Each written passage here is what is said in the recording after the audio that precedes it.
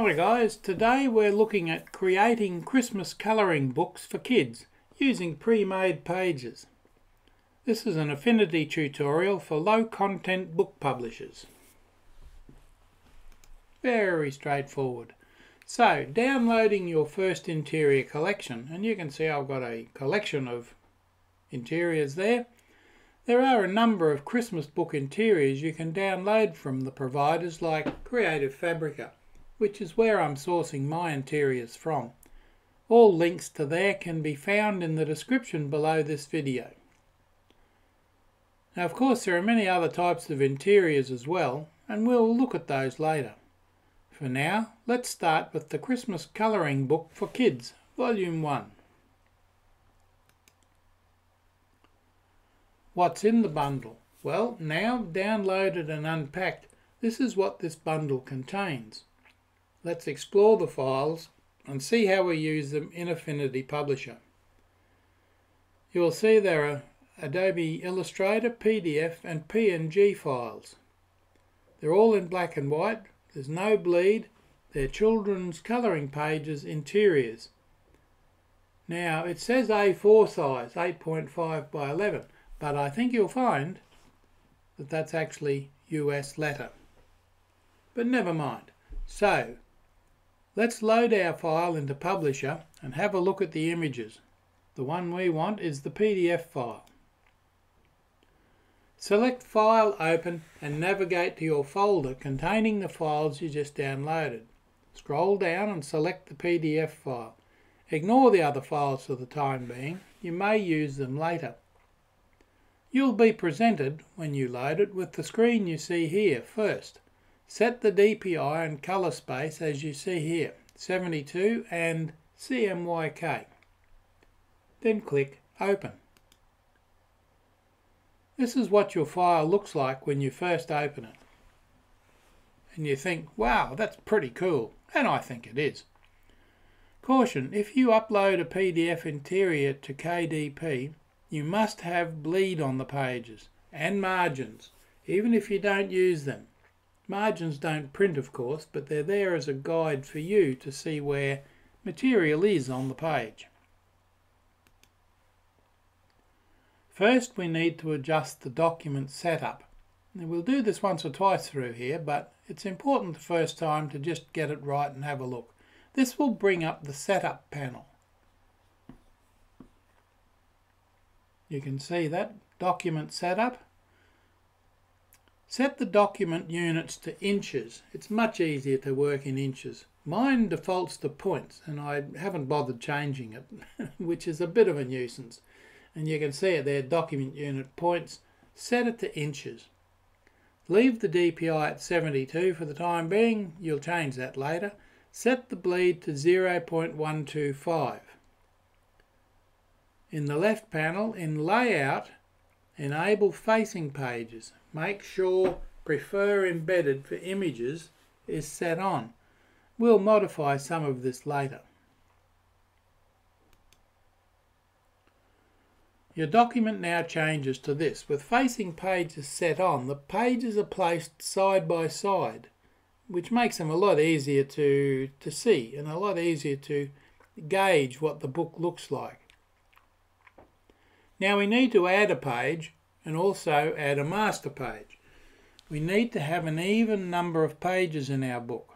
That makes it a lot easier. Select Add Page and place the page at the start. This will in fact be your inside content front cover, like a cover page on the inside of the book, the title page. If you want more pages, then add them after this first page, but always in multiples of 2. Your page count needs to be an even number, but do not leave blank pages in your book. Blank pages will be seen and searched for by KDP. They actually search for blank pages, and your book will probably be rejected because they see it, blank pages, as padding in the book. You need to create a master page as well and move your pages into facing spreads. You need to add bleed and margins, and you must have an even number of pages. So going over that. Now let's create a master page. Select Add Master in the Master Pages panel. Set it to Facing Pages and make the size 8.5 by 11. Even if your bundle file has already added enough for bleed, as was done in this case, we're managing the bleed ourselves and we're going to resize everything slightly. Set the margins to 0.5 on all sides. Now the Master A page is in place. We need this because we're going to put a cover on our book generated by KDP. So that's easy, huh? You don't want to spend hours designing your own cover. KDP supply plenty to choose from. Remember, this is a low content colouring book, a colouring book that kids are going to colour in and throw away. You don't want to spend 2 hours or 3 hours or pay somebody a fortune to design a cover that the child is going to throw in the toy box and forget 2 days hence. So, to continue. Next, add a front page for the inside. This is just black and white, remember. Adding colour will make your book expensive, but of course go right ahead if you want to. Now we've got a cover page there, and I've got Christmas colouring pages for children. And I've got a help file up there just to remind you to convert to curves. Any text that you add to this document, convert it to curves. That way KDP won't say unknown font, because it won't see it as a font once it's a curve. So I've got the cover page there, the cover title, Christmas colouring pages for children, and it's converted to curves. As I say, next convert the text to curves. That way you don't have to worry if KDP has your font. Use any font and convert it to curves, and you can see on the right hand side there all of the letters have become curves on their own layers. Now really we're nearly ready to send this to KDP. A cover, don't worry, you can create your own cover in a separate file, but it's easier to use the KDP cover generator, and you'll see why when you get there. KDP will say, do you want to upload a cover or use ours? Select use ours, and you'll be presented with a whole host of fancy designs that you can use. That's very good of them. Now we need to export to the PDF file, because that's what we're going to upload to KDP. Remember, if uploading a PDF file to KDP, you must include bleed. And it will say that on KDP. It'll have a tick box there, include bleed, do tick it. So let's do it. Now go to Document Setup, set units to inches. This is where we're double checking you've got everything right and making a few little changes. Set bleed to the following. The inner is 0 inches, the outer is 0.125, top and bottom 0.125, and you can see there that's what I've got. Why is the inner 0? Because that's the spine. You don't need bleed cut off on the spine. Now other options are shown there, inches, 72 dpi, prefer embedded, and just the bleed. Now go to Spread Setup, check your spread settings and double check the size. These may well be different because you've added the master and first pages, remember. So just check that you've got 8.5 by 11, which is the page preset letter ANSI A. The type is print and set dimensions of page. Now you can see the tab there for margins. While you're on that spread setup, just check you've got margins at 0.5 all the way around. And that's current spread or all spreads, but just current spread will do. It's the only one you've got. With your document now set up accurately for US letter ANSI A, we need to apply it to all pages. You've got the master page highlighted there, right? Select the master A page in the panel and right click on it.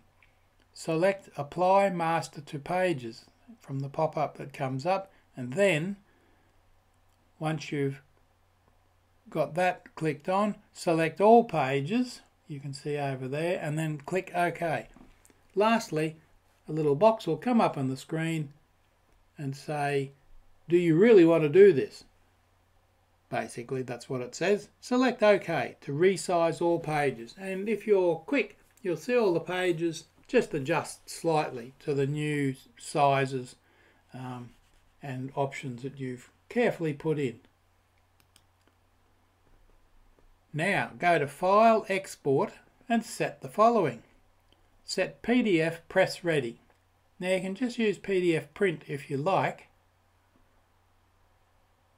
but I've used PDF Press Ready in this case. The raster will change to 300. If you change that to 72, it will change a few things. If you select PDF Press Ready, 300 will be the default. If you select Print, then you will also have to check the bleed box. See the little include bleed there with a tick in it? If you just select Print, that won't be ticked by default. So you'll have to tick it. All these little things you've got to look for. You can just set that 300 back to 72, but it doesn't really matter for this type of book. It's quite irrelevant really. And select all pages for the area to export. Not spreads, not the default, not anything else. Select all pages. That's really important. That's why it's in red. Otherwise you'll have all sorts of problems. Now, if you have Preview selected as I have, then you'll see your completed document appear momentarily. Now, the next step is to put it on KDP. Now that's fairly easy actually, and I have other videos showing you how to do that. This is one I completed just the other day. It's up on Amazon and just waiting for sales. So that's it for this exercise. I hope you found it useful.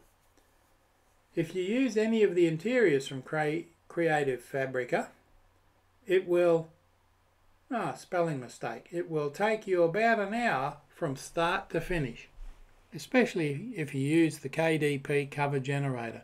Now that one you can see on there as an example, that is a KDP cover generator. There's a picture of a Christmas tree there with the Christmas activity colouring book for kids, 60 pages of fun.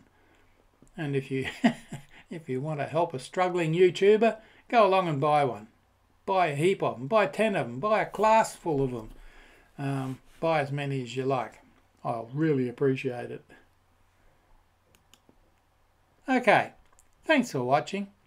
Don't forget to subscribe to my YouTube channel. Click on the thumbs up and the bell.